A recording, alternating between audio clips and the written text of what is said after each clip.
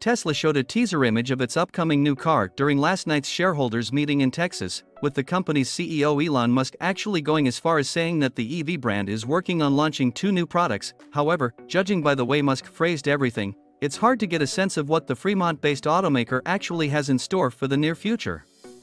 But we can make some educated guesses based on what we already know. People always want to know what our next product is, but this is not the time to unveil it. We obviously need to have a proper, dedicated product launch, Tesla's CEO said during the presentation. I just want to emphasize that we are actually building a new product.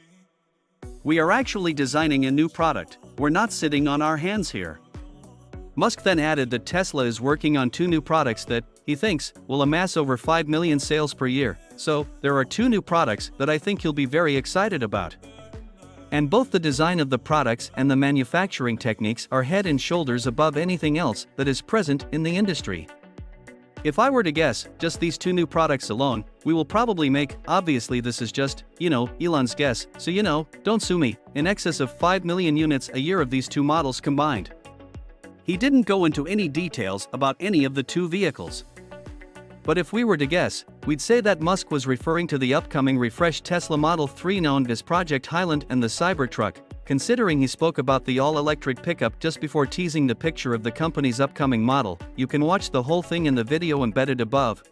The Cybertruck is already in the final stages of development, with a finished design, and prototypes are already rolling off the production line at a slow pace, with a commercial launch planned for later this year.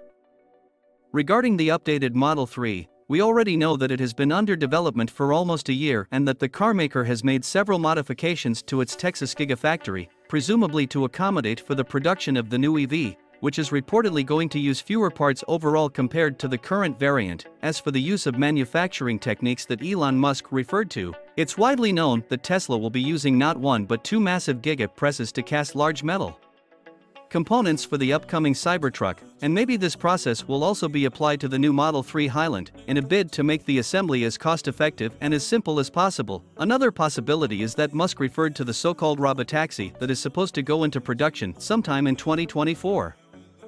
A month ago, after the Cyber Rodeo event at Giga Texas, the company's CEO said that Tesla is working on a dedicated robotaxi that's highly optimized for autonomy, meaning it would not have a steering wheel or pedals.